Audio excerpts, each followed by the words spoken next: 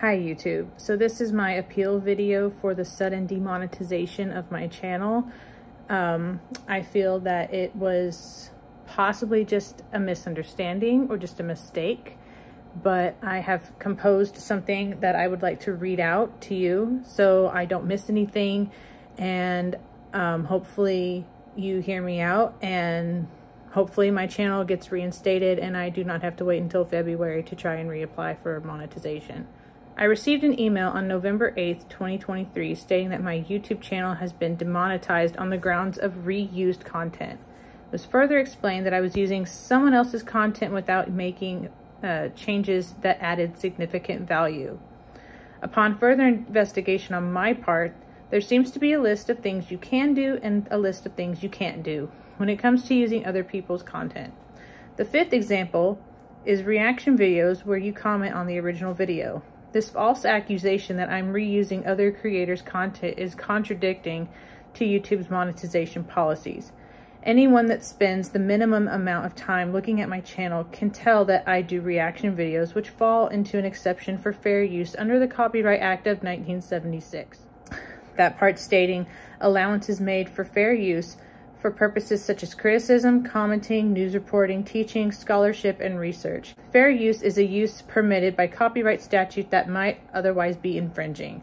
So basically what I do as a reaction channel falls under fair use, under commentary and or education, because sometimes I do have other educational elements to my videos. It's not just my thoughts and opinions on a singer or a song.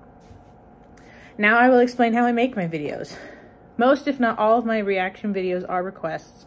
I do all of my videos as blind reactions, meaning I am not watching them ahead of time, making notes, and then filming a reaction like some other YouTubers do.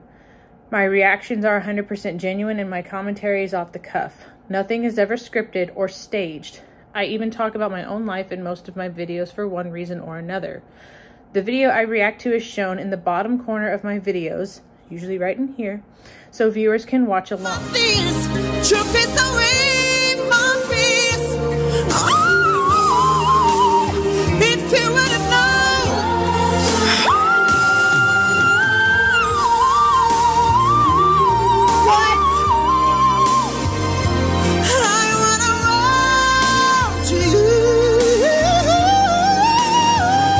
Y'all did not tell me he can do a whistle. How dare you? That was not expected at all. I primarily focus on singers on my channel, so not only do I mention who is singing and what they are singing, if it's a cover song, I do my best to mention the original artist or artists and offer history of the song if I have the information available or if I find it interesting. On top of all of that, I put the original video's link in my description box so the original creator may get traffic from my video. I am unable, however, to control what my audience does. They have the original video to click on in my description box at their disposal. If they choose to do that, great. If not, that's beyond my control. I know there are a lot of people who feel some type of way about reactors on YouTube. Some might even call us lazy, but I put a lot of work into my videos because I care. I have subscribers from other countries, and I even go the extra mile when reacting to artists from those countries to edit the closed captions and use the Google Translate option to have adequate subtitles in the language they speak so they can follow along.